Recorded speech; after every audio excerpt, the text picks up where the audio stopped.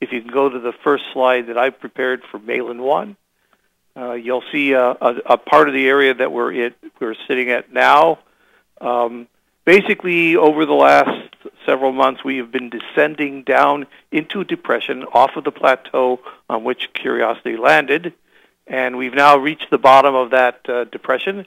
We're looking back towards the direction we came from at the stratigraphy, at the layering in the rock that we've descended into. In the first image that you see here, you see the two lowermost units. The lower one we're calling sheep bed, and the second one, which is the surface just above the little cliff that you see there. That cliff is only like the size of the margin of a sidewalk. Is called, the upper one is called Gillespie, and what we are starting to see are lots of attributes of these lower units, some of which are representative of how the materials were emplaced, and some of the features are telling us what has happened to them after they were emplaced. The area that we're very excited about, or things we're very excited about, are pointed off in the enlargement on the right, where you can see with white arrows small linear features which are cracks that have been filled with a mineral by a mineral, and those are veins of material that have been injected into this rock. And the dark arrows, the black arrows, are pointing to concretions, which are similar to those seen at the Opportunity landing site from MER. The next slide is shows the John Klein area, the area just above the scale bar is the John Klein area. It's a region that has lots of these veins and concretions. I'll come to that at a higher resolution in a moment, but I wanted to point out the high diversity of rock types in this area.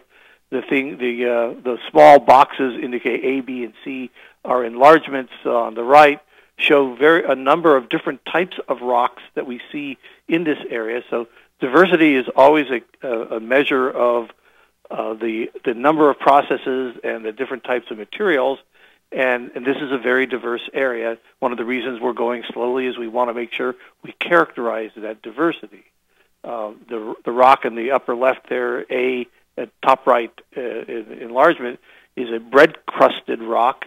That rock has the interior has shrunken relative to the crust, or the outer part has expanded to form these fractures, and that's indicating something has caused that rock to go through that type of a change.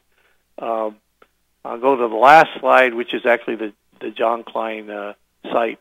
That is also an indication that shows an enlargement on the right and the top and middle of the veins that we are interested in, also the concretions, and as I said, those will be described shortly after I finish.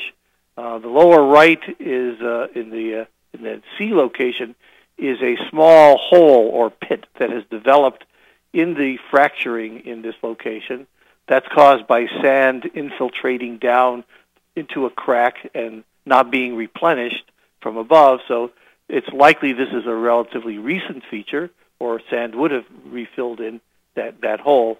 But we're seeing these holes in a variety of places, which suggest that the area is still undergoing some changes. The rocks are very diverse, and I'm going to hand it over to Aileen Yingst, who's going to talk a little bit about what we see with the MAHLI. Well, good morning, everybody, and best wishes from very chilly Wisconsin. MAHLI has been having an absolute field day at this site. We've really acquired some fabulous images, including some nearly at MAHLI's best resolution of about 16 microns a pixel. These images demonstrate the diversity of rock texture here, something else that makes it an attractive site.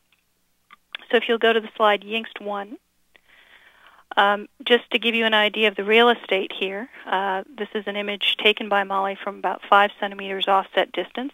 The image itself is about 3.5 centimeters across. And what you're seeing here is a relatively dust-free, coarse-grained sandstone, where sand has a very specific definition of grain sizes from 125 microns to about 2 millimeters. And the thing that's interesting about this image is that there are several larger grains in the matrix, and they are pointed out by the yellow arrows. Now, one of these, the lowest one, has caused somewhat of a stir in cyberspace. It's a little clearer with an unusual shape. This is also approximately a sand-sized grain, a lot larger. It's on the large end. But it's interesting because of that color and luster and shape, which tells us it might be composed of something a little different. But in general, this entire image shows a real diversity of the size of grains and the distribution of grains. Many of these larger grains are actually rounded. So if we move on to the slide Yingst 2, this is from the Equir 1 target. This is a GIF of before and after brushing, and MAHLI took these images from about a 25 or a 25 centimeter, a 10-inch offset distance.